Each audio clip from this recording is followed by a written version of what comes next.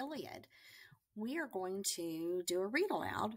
It's by Kingfisher Epics, the Iliad, retold by Nick McCarty. It's illustrated by Victor Ambris. So here's our table of contents. And this is our prologue. The prologue is introducing and getting us into the story. Now there's going to be some times that we're going to need to stop and we're going to look at how to pronounce the characters' names in our story. So we'll take a moment and we'll stop at that point when we have a new character to talk about. Okay, so ready to get started? Here we go. This is a story of interfering gods, brave warriors, and battles. A story of vengeance, heroic deeds, and the power of a beautiful woman. A story of blood on the ground below the vaulting towers of Troy and in the sand beside the curved, crimson-prowed ships of Greece. It was a time when the gods took sides and meddled in the fate of mortals. The Greek have brought war to Troy and besieged the city for 9 long years. Why have they come here in their thousands? Helen, more beautiful than the moon, has been stolen from her husband Menelaus, king of Sparta, by Paris, prince of Troy. Led by their high king Agememnon, a cruel and greedy man, the Greeks fight to win Helen back. The Trojans refuse to let her return. Each side has its heroes, of course. The Greeks have Achilles, fiery, tempered, and a fierce fighter. Prince Hector, the Trojan champion, is a great warrior and more generous than his rival. The causes of their struggle began many years before. The story begins. Achilles' father, now let's look at that word. That one should be Peleus, was immortal, and his mother was the sea goddess Thetis. Thetis knew that if she bathed her son in the waters of the river Styx, which mortals cross when they die, he would be safe from earthly harm. She took her baby, held him by his heel over the dark, raging waters, and dipped him into the cold river. Was he protected? We shall see. At the time of our story, Achilles is grown man, run faster than the gazelle, and is as brave as a fighter as an angry bear. Achilles of the bright armor leads more than 2,000 wolf-wild warriors, riding the wave path in 50 ships. They have come to the Trojan shores out of the southern seas around Greece for vengeance. So who is to blame for all of this? Paris would say it was nothing to do with him. He would refuse to accept the blame for stealing another man's wife. Paris could not resist the lovely Helen, nor she him. He would claim it was the work of the gods. Fate brought Helen to Troy, as fate brings the Greeks to rot in their huts and in their black-prowed boats along our shore. You can't blame me, he'd say.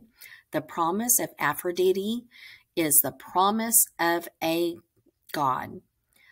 I was bound to do as she foretold, but Paris was sometimes a petulant, selfish man. Was it his fault? We shall see. Okay, the meddling gods. I want you to look right here. So right here we have a picture of the mother, the sea goddess, holding her child. Now her child is Achilles. Now look how she's holding him. She's holding him by the heel. If you know what you can connect this to, is that we have an Achilles heel. You can also connect this to the constellations in the stars in the sky. That a lot of our myths are tied to some of the constellations that are up in the stars in the sky. The meddling gods. Before his birth, it was foretold that Paris would be the ruin of Troy. His father, Priam. Oh, let's look. Is that Priam or Priam? I don't have that on my list. I actually think it's Priam. Before his birth, it was foretold that Paris would be the ruin of Troy. His father, Priam, king of Troy, ordered his herdsmen. Now that one is also another one not on my pronunciation list. But if I'm looking at some of the other pronunciations of some of the other words, we're going to do the A-U-S as os. A-U-S as os. And we're going to do agalos. Okay? So ordered his herdsmen, agalos, to kill the newborn baby. But the old man, afraid of the gods' anger if he did what Priam ordered, secretly brought the child up in the mountains. Only he and the gods knew Paris was the son of Priam. How did this young man herding longhorned cattle on the soft mountain slopes come to be promised Helen by a goddess? It hardly seems likely, but it's true. The goddess had interfered even before Paris was born. Invitations to the marriage of Thetis, mother of Achilles, to her mortal husband.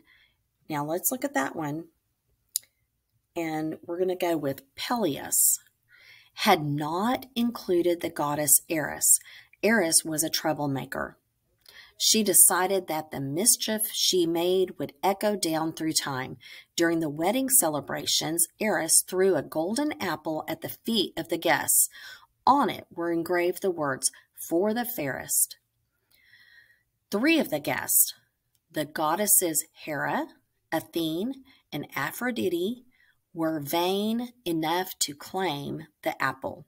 Zeus knew what trouble there would be on Mount Olympus if he or one of the other gods were to decide who was the fairest.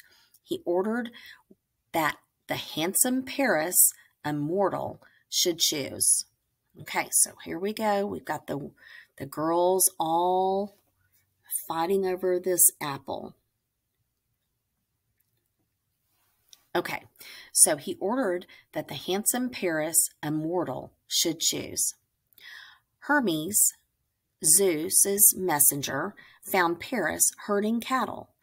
The goddess stood with their faces covered. It was cold this high up in the mountain. Zeus orders you to choose who is the fairest, said Hermes. Now I'm thinking, surely the guy can't have a really fair chance of being able to choose which one is the fairest or the prettiest of all, because they've got their faces all covered. So I'm thinking, how's he going to do this? Is it on the prettiest hair? How's he going to figure this out? Zeus orders you to choose who is the fairest, said Hermes. I don't think so, said Paris, shaking his head. It's not my place to decide. I'd rather not. Paris knew that whatever he said would vex the losers.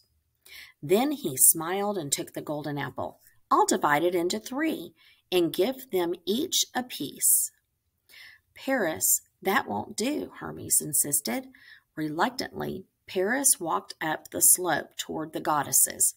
Please, he begged, I didn't choose to do this.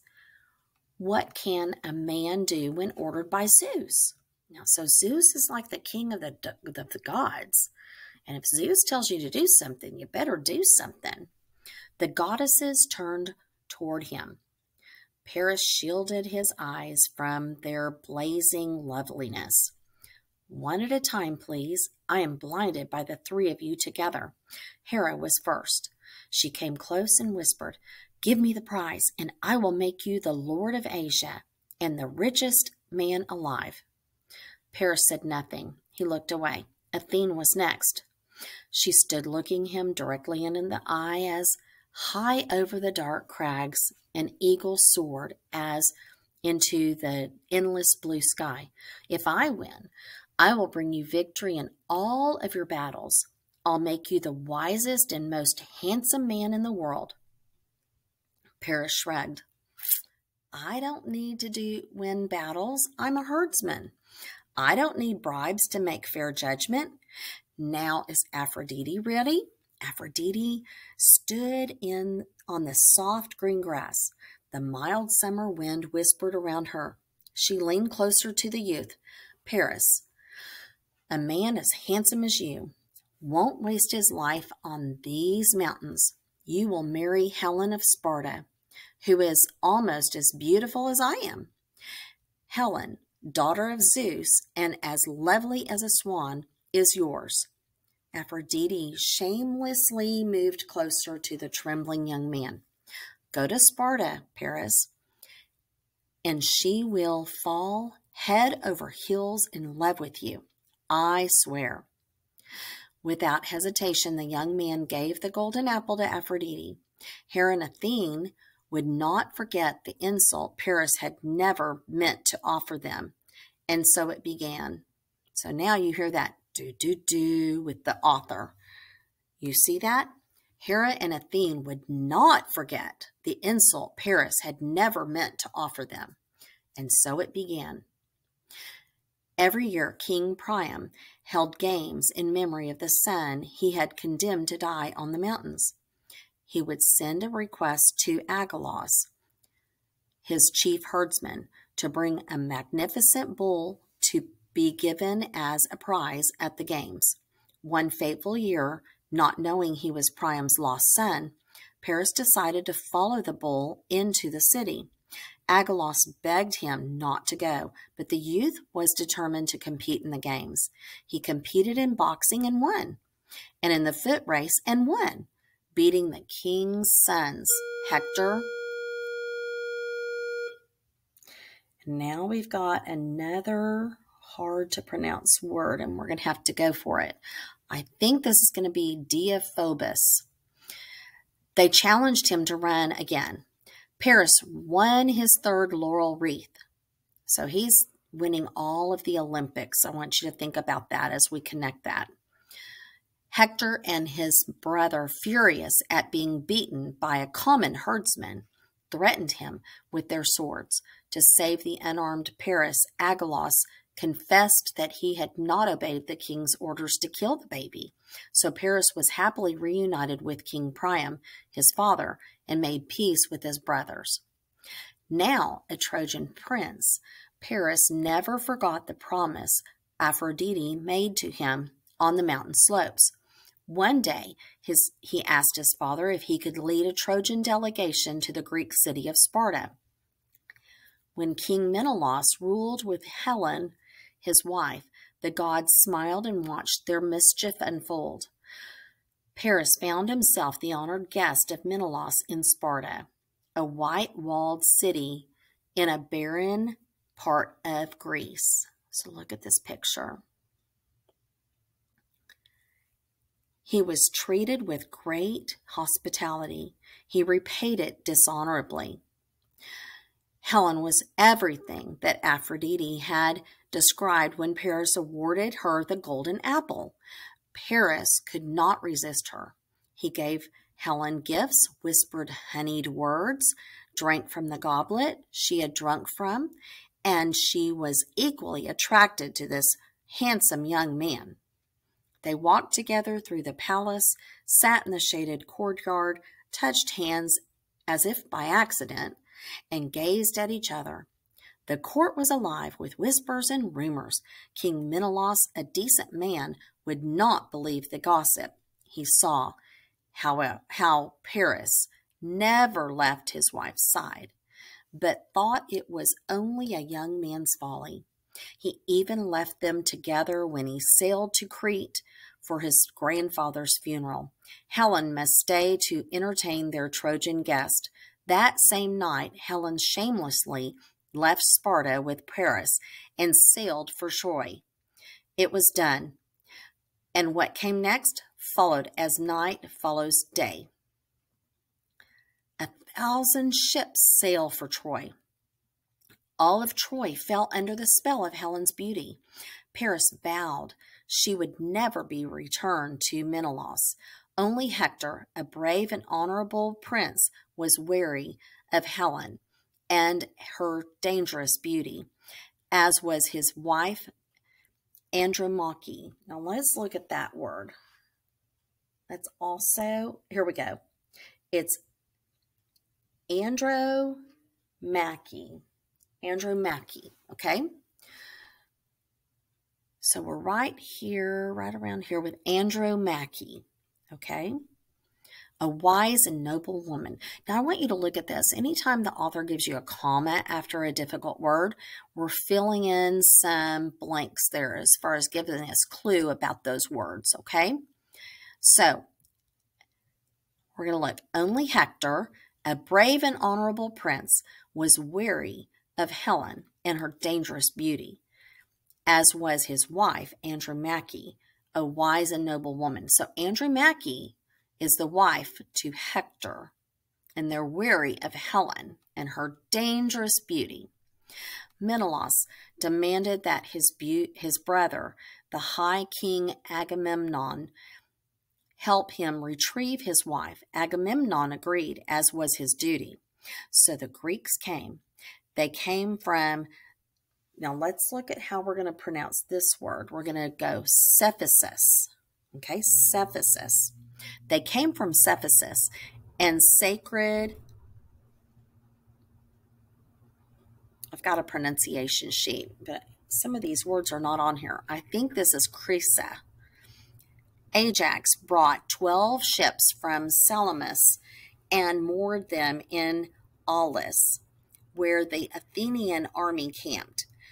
Men came from Cyprus, the land of doves, and others were led by a son of Hercules. Still, the Greek ships came. Menelaus came from Sparta with 60 ships to fight under his brother Agamemnon. The high king brought the largest force from Corinth, and let's look at this word. I think this is Mycenae. Let's look. The AE together in these words, it's not on my list. Okay, I'm going to go on. We'll have to come back to this. I think it's Mycenae. And still they came. From Pylos and from Crete came men led by Idomeneus, the spearman, from Halkidiki, Mantinia, and Ancius. High-prowed, bright-painted ships swooped across the waves, carrying well-armed Greeks. Odysseus left the island of Ithaca, a place of pine forests and soft blue seas. With 12 crimson-prowed ships, he left his faithful wife, Penelope, in the hopes of battle, loot, and glory. Warlike Diomedes came to prove his bravery. He brought 80 black-sailed ships from vine-covered Epidaurus. Nestor, though, an old man, came to offer wise counsel with a crew of warriors eager for the clash of bronze on bronze. And the mighty hero Achilles came with 50 open ships, each carrying 50 warriors eager to fight. So they came swan-proud, open boats crashing through the deep green sea and over the sparkling dawn waves. They drove on until nightfall and then sailed atop the lifting swell. They rode like carrion birds, swooping the swelling waters together, close to the black cliffs and foaming spray. The gods sitting on Olympus watched these ships gathered like gulls over a skull of silver fish.